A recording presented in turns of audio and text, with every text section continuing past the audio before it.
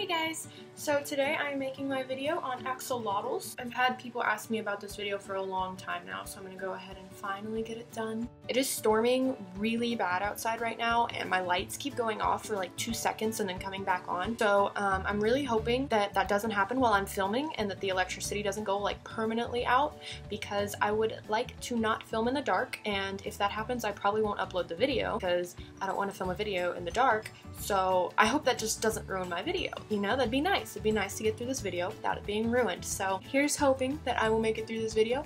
If you are watching this video, obviously I did. So yay. Okay, let's get started on axolotls. Before I start telling you the things that you need for an axolotl, let's talk about what an axolotl is. That's actually a question I get a lot. I have people asking me, you know, is it a fish? Is it a lizard? What the heck is that thing that you have that is in the water? Can't really see him right now because he is right there hiding out.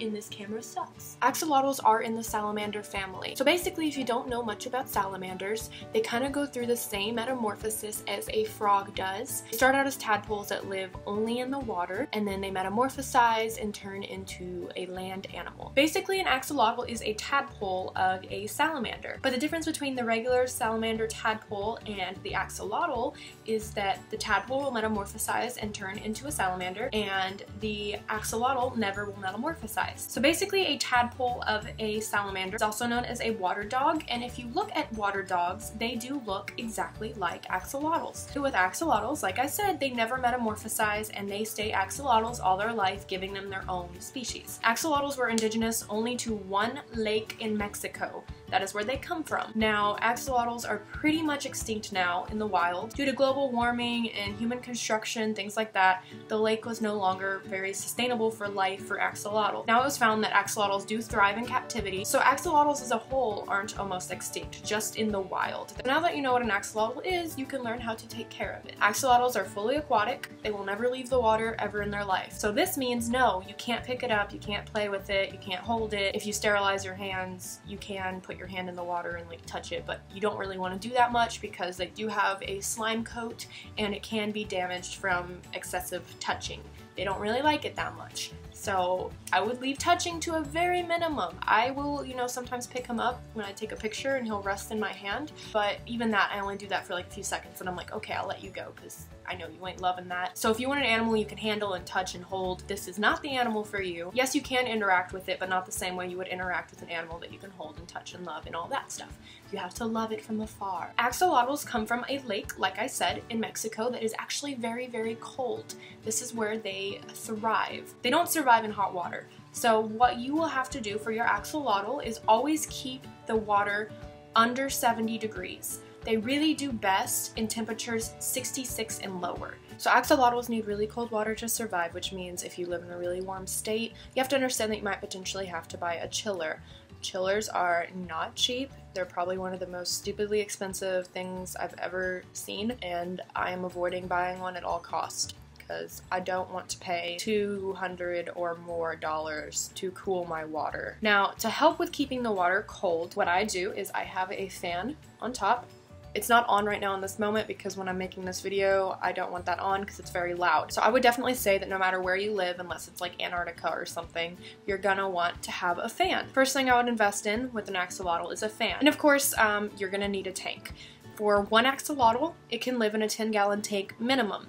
I recommend a little bigger than that. I think a 20 long is a perfect size tank for one adult axolotl, and if you ever want to get a second, you can fit it in a 20 long as well. You don't want to get a 20-gallon tall tank because axolotls really like a lot of floor space rather than height. Second thing is axolotls don't really like light. Right now I have this light on just so y'all could see the tank in the video, but normally it is always off. Next thing we need to talk about is filtration. Filtration is super, super important for an axolotl tank because axolotl tanks are basically waste machines. They go to the restroom a lot. The hard part about this is axolotls like very still water. When the water starts flowing too much, they get stressed and they won't live very long because when they're stressed, they get diseases and they aren't healthy, etc., etc. So basically you want a filter that is going to clean very well, but also not make the water move too much because filters tend to, when they circulate the water, move the water. I've actually had a lot of success with Fluval filters. Now, if I show y'all real fast, going to switch to my phone real fast. This will just give you an idea of what you should look for in a filter. Basically, in a filter, you're going to want something that has an adjustable flow level. Right here, you just can turn it and it'll increase and decrease the flow. Once a month, you will need to replace all the packets in there. After a month, they don't work as well, so you have to replace them once a month. And here I have my fan. There we go, now it's working. And as you can see, it is very loud. That is just the price I pay for a happy axolotl. So there are a few more things you need to take into consideration for an axolotl. One of them is the gravel or substrate on the ground. This is a very, very important part of axolotl keeping because if you were to go to the store and get regular aquarium sand or aquarium gravel, it is actually very dangerous for axolotls. They have a tendency to nip at the ground when they're trying to eat, and they will often accidentally eat the sand and gravel. I'm using very, very, very fine sand, and now this is a very perfectly safe alternative. A lot of people will leave their tanks bare-bottomed, which means nothing at all on the bottom. This is both good and bad. It is good because you can see exactly where the mess is, clean it up, and keep the tank very clean, and not risk the axolotl eating any kind of gravel or substrate. But it's also bad because the axolotl sometimes will become stressed that it cannot grip onto anything on the ground because it is just glass. So I found a good alternative, which is very, very, very fine sand. This kind of sand will safely pass through the digestive tract and not hurt the axolotl. Is this? It's super natural. It's by CaribSea, and this color is like Tahitian black, and I don't know if they make many colors, but it is black. So that is what I recommend for gravel. But when it comes to feeding axolotls, you will learn very quickly that you cannot own an axolotl if you are squeamish. Don't really eat fish food or anything like that. The absolute best food and staple diet for a axolotl is earthworms, specifically night crawlers. They are very big Canadian worm. So if you are not okay with chopping up a live worm and putting it in the water, don't own an axolotl because earthworms are the absolute best food for them. They can eat it every single day all their life and live super happy and good. So I'm now going to film how to feed an axolotl. If you don't want to see an earthworm get chopped up, you can go ahead and skip. Just, skip over it. It shouldn't take longer than a minute, so just skip a minute of this or 30 seconds of it and the feeding should be over. Basically what you're going to do is you're going to first get a cup and put some water in it. It doesn't have to be that much, just enough for the earthworm to go in it. Earthworms are very large. It's kind of startling to people who don't like worms, but obviously I don't mind them. What you're going to do is you're going to get a worm and put it in your, oh, I dropped the worm. He is free. You're going to put the worm, I can pick him up. I don't want to use my hands. Oh man. I'm gonna have to use my hands. You're gonna get the worm and you're gonna put him in the cup if I could ever get him in the cup. There we go. He's in the cup. If you just made a mess like I did, you're going to clean it up if you don't want your room to have worm poop and worm dirt all over it. So you're gonna get your worm and you're gonna cut it. The worm. And you just cut him. Worms can't feel pain, so he's okay. Google it like I did. I Googled it like 80 times to make sure it was true. Worms can't feel pain. He's okay. It's just, in like 10 pieces now.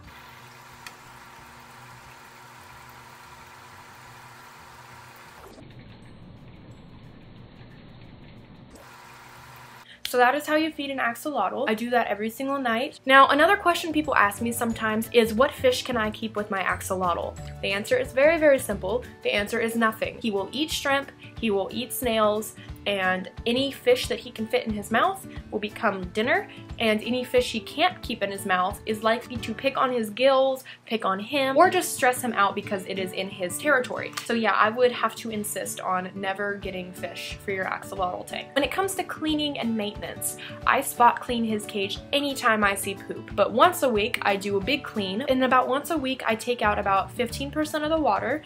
I clean out the bottom, make sure there's no poop. Then I will dump out the water, fill it up with cold water, and get a water conditioner, condition the water, put it in there, add some ice to keep it cold, and then I'm clean. That's done. That's done. And that's just the basics for axolotl keeping. When it comes to what to do when your axolotl gets sick, if it's not eating, all of that fun stuff, I'm going to make another video about axolotl care and what to do with a sick axolotl. I'm not exactly positive what my next video will be. I know that I want to make a video about betta fish care. I believe betta fish care is very overlooked, and people don't realize how much they can really do for their betta that would benefit it. So I will make a video about that. I'm not sure if that's my next video or not, but look out for it. So thank you for watching. Bye! Do you want to show the world what you did? Show them your butt. Show them your butt. Show them. This is Phoenix. While I was sleeping one night, he decided to make a huge noise, wake me up, and when I checked his cage, he threw his tail. Unlike other kinds of geckos, crested geckos will never grow their tail back. So he will have a nubby butt for a life. Did you know I love you? Do you care at all? Okay. Bye.